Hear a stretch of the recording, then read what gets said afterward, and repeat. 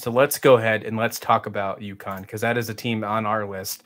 The UConn Huskies, they have, to me, I mean, one of the craziest big guys in all of college basketball, Adama Sandango.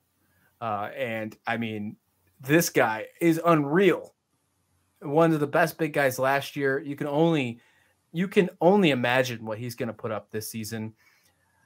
You know, when you look at UConn last season, they went 13-6 in the conference, 23-10 overall. That's about where I see them this year. I see them about exactly right there. I can see them as the third or fourth team in the Big East. I mean, they could battle for the Big East lead. Don't get me wrong, but to me, the ceiling is runner up. What about you? Oh, no, I agree. And a lot of people will look at Connecticut and say, oh my God, they lost 4 guys through the transfer portal, 4 pretty important guys on there. But when you look at who their coach is and Dan Hurley, he's a no-nonsense. Look, you know, I don't care how talented you are. You're going to play our system. If you're not going to play our system, then you need to go. And I think from that standpoint, Hurley knows that he needs to get guys to play, you know, I don't want to call it a 4 corners offense, but in essence, it kind of is.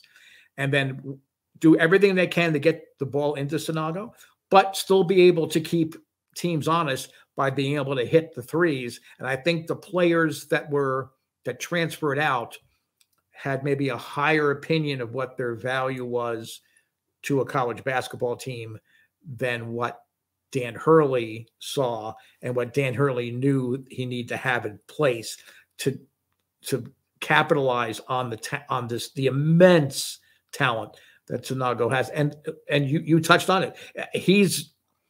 The sky is the limit. I don't think we really know what he's going to do. We really don't know how high that ceiling is. We know what the floor is, and that floor is better than half the front court people in the Big East for sure, and probably more than half in the country.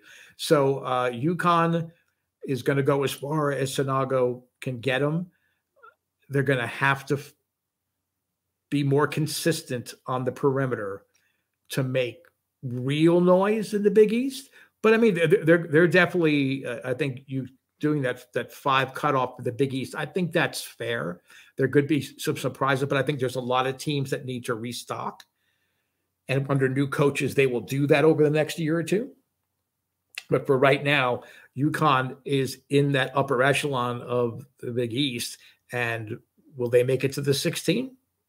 I can see them making it to the 16.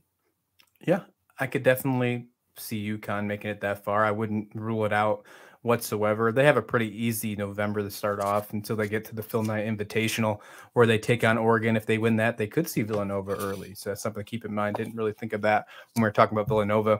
What I'm interested about UConn, other than Sinago, is their guards. Both of them come in transfers, one from East Carolina, one from Virginia Tech. How will Hurley deal with those guards?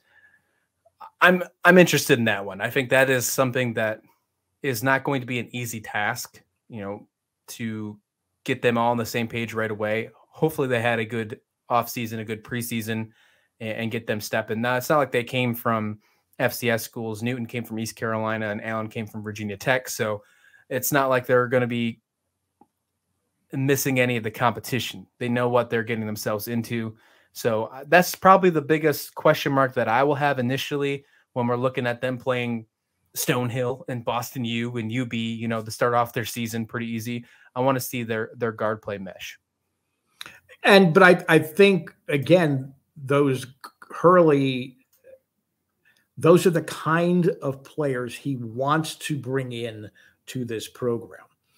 And I vaguely remember the kid from Virginia Tech. I can't say that I could break down a specific game or part of his game, but he seemed to, I know he made contributions to their ACC tournament success.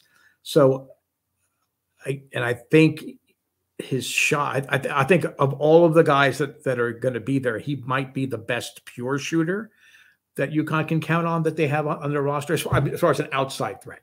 I'm not talking about the beast of the East, you know, inside. I'm talking about an outside shot. So Dan Hurley he's a different generation. He's not as crazy as he's kind of crazy, and his players are going to play his way. And I think for a team like UConn, who still hasn't gotten to the upper echelon of basketball teams, again, that means it's been a program build. They've had some flash of successes and then slid down. I think Hurley's going to get them to the point where every year exactly what they're going to be. So UConn is going to be interesting. UConn's going to be one of those teams that they might say, well, maybe they're on the bubble. Yeah, but they're probably going to get in.